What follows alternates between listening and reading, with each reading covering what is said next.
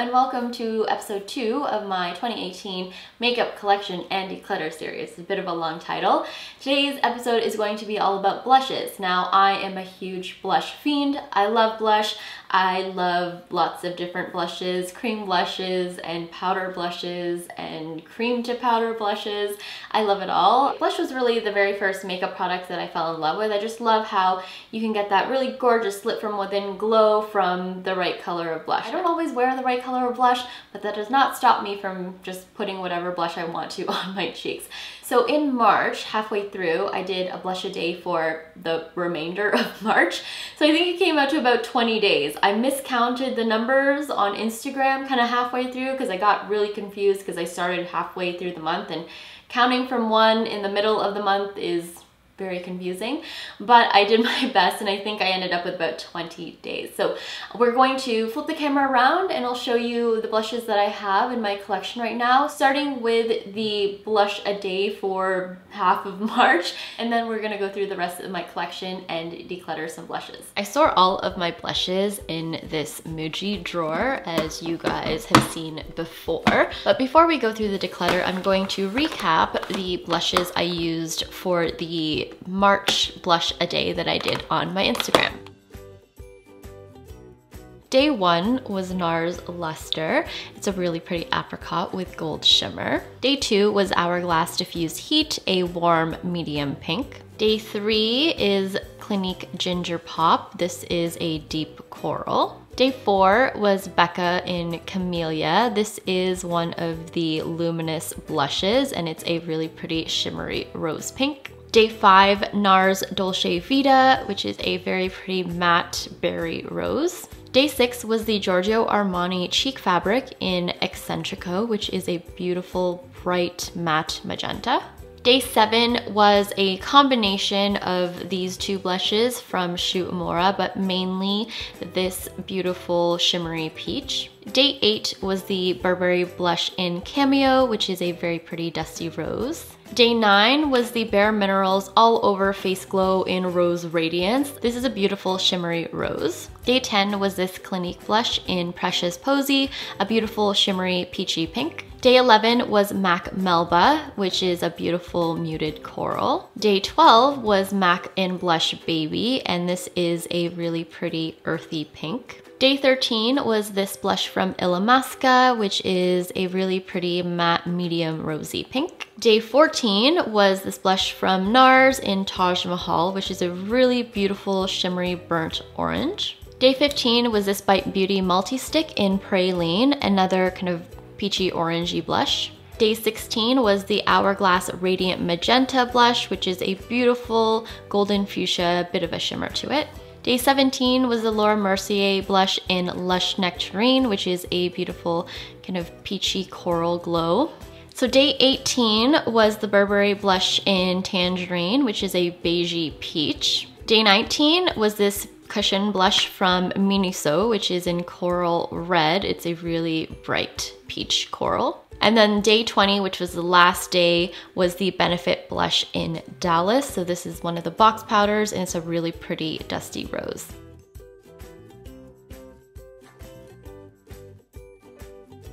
These are the only kind of cushion, cream to powder products that I have. So I'm gonna start with this category first and then we'll move on to the color categories of all of the powder products that I have. I've been really loving cream products lately. I just really like how easy they are to wear, especially in the spring and summer.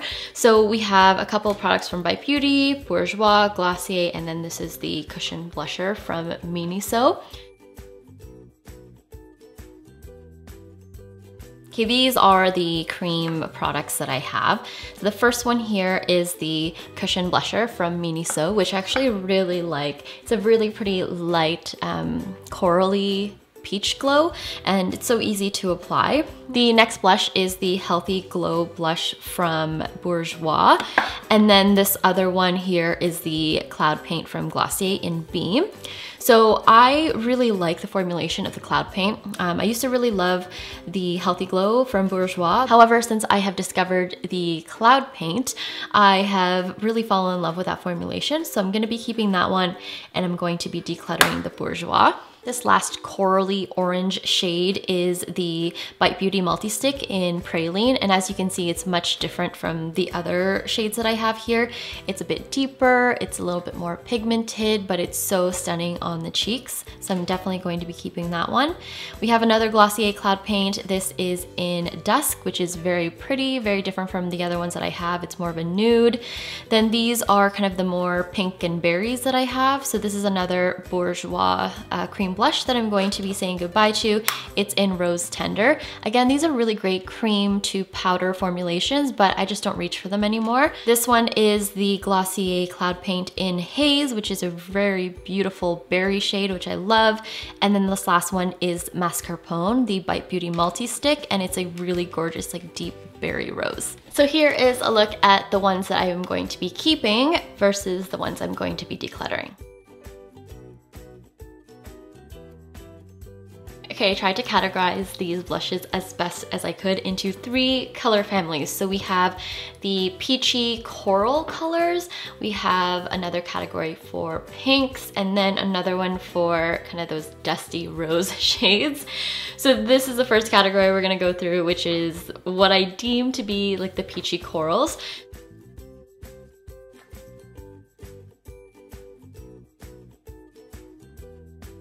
Okay, here is a swatch of all of these blushes. I feel like I probably should have included these ones in the pink category because after swatching them, they do come off a little bit more pink. Maybe we'll swatch them again later when we're going through the pinks. But these are all of the blushes. So this one is the Benefit Box Powder in Georgia, and I'm actually going to be decluttering this because I never reach for it. It is a very pale peach color. I used to use this kind of almost like an all-over face powder, but I don't reach for it anymore, so I'm going to say goodbye to that one. The next one is the Burberry blush in Tangerine, which is very pretty. It definitely doesn't apply as pigmented swatch, but when you actually apply it to the cheeks, it just gives your cheeks a really nice defined look.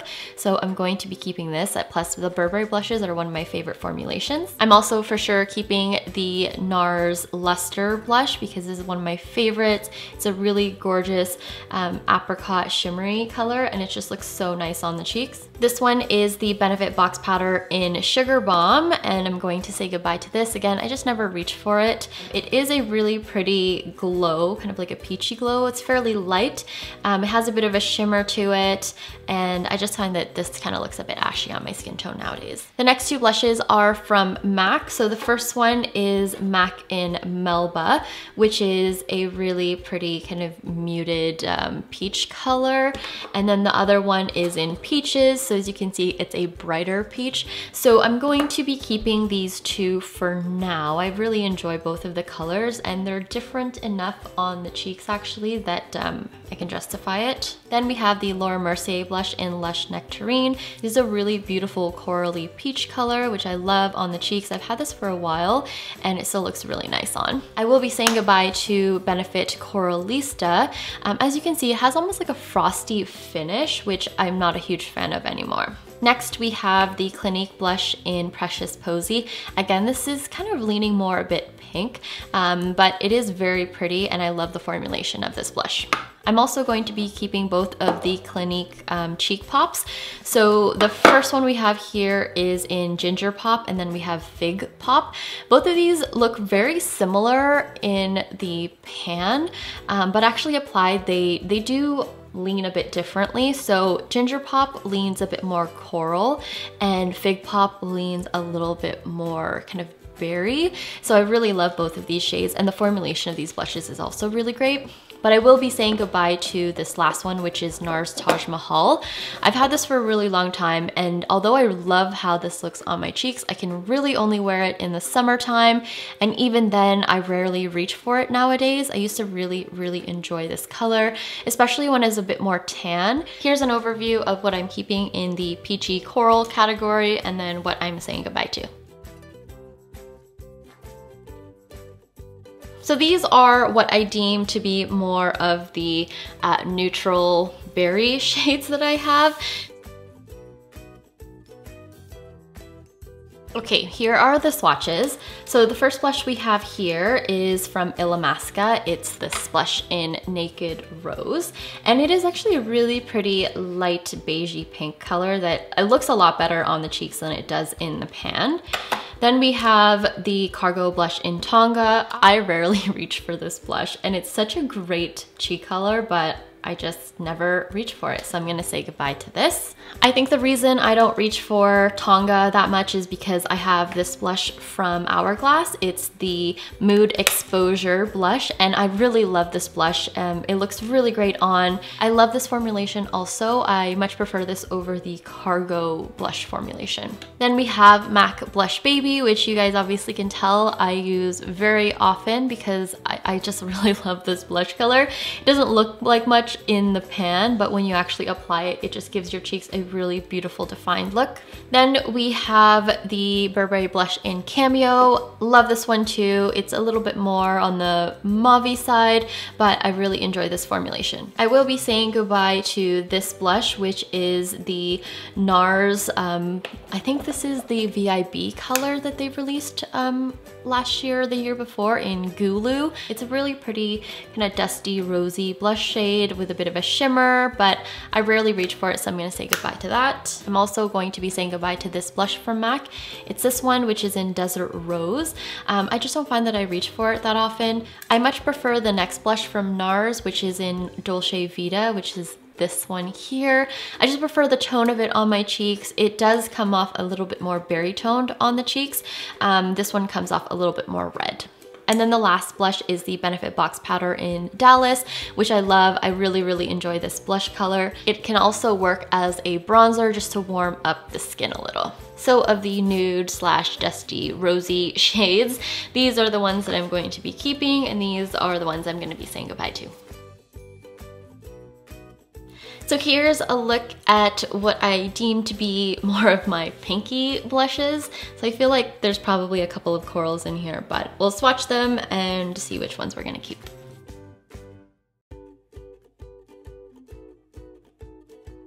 So the first one we have here is Fleur Power from MAC. I'm actually gonna be saying goodbye to this because I don't know, I don't really like this color as much as I used to.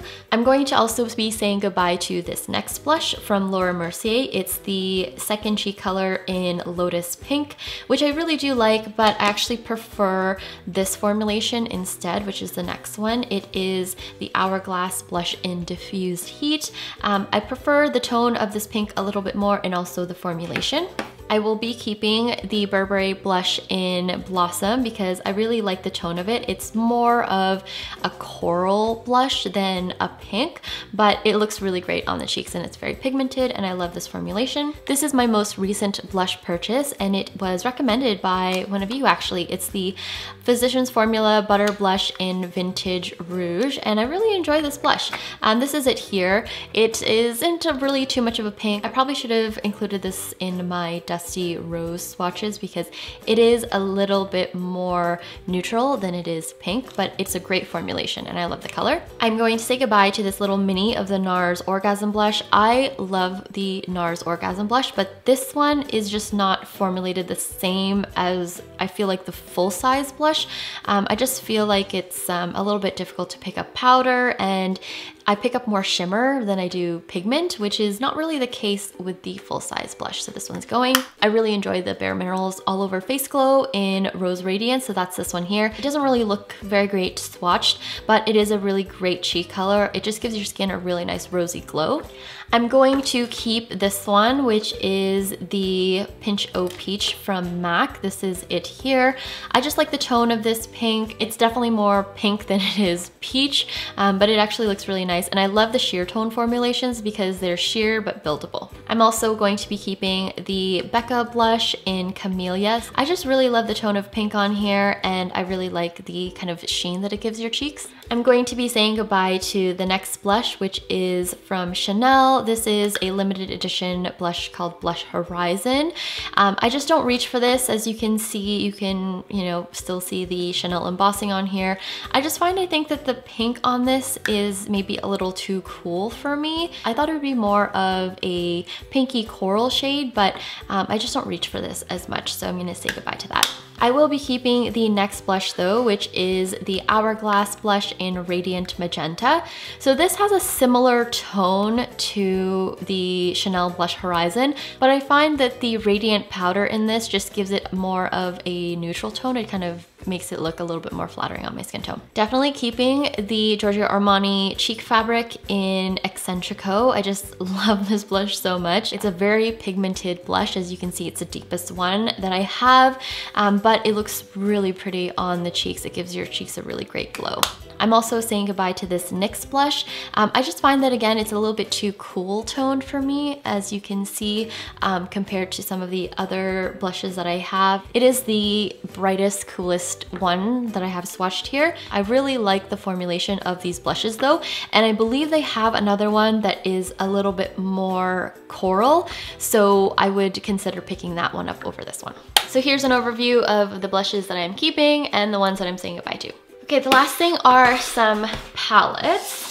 There's a couple of palettes that I have here. I am going to declutter this Shu Uemura palette because I only reached for half of this palette now. I've already hit pan on the Shu Uemura one, but I do prefer this peach blush, which is the MAC Blush in Peaches, over this one.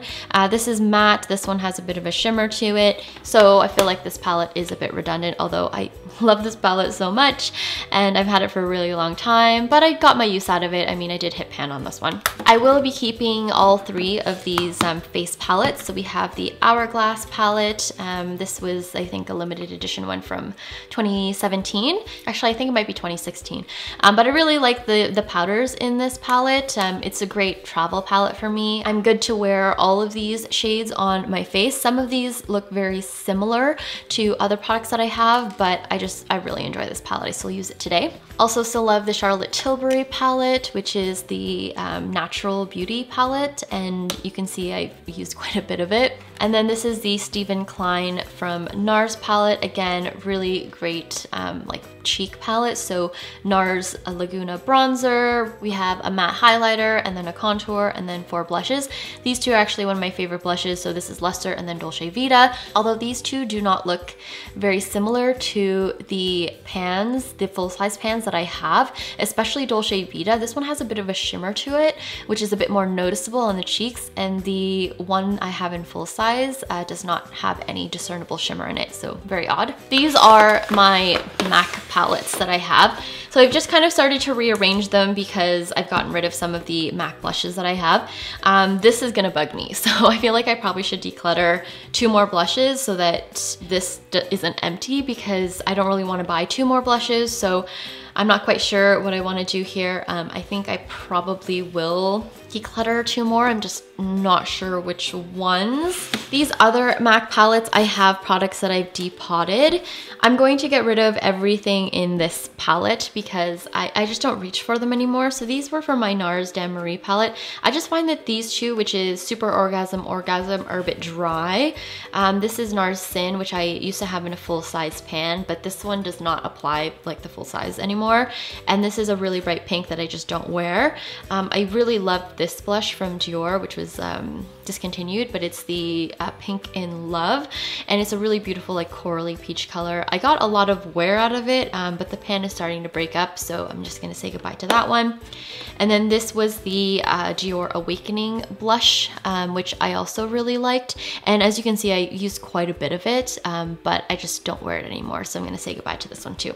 These two were from the NARS Dan Marie palette also, but I do actually enjoy them. This one's a contour, this is a shimmery highlight. This is a Dior Amber Diamond, which I love. And then I just stuck the Benefit Dallas in here because this used to be where I housed all of the box powders that I depotted, but I only have one now.